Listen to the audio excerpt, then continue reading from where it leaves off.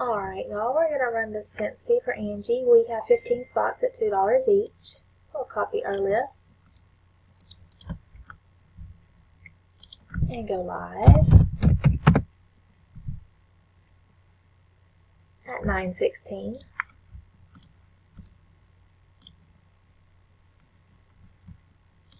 It is 9:16. We'll roll the dice. We need a 4 or higher.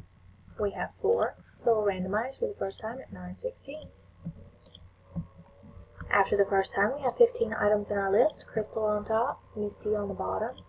Dice was 4, so we'll go 2, 3. After the third time, we have Tracy Pipkins on the top and bottom. We have gone 3 times.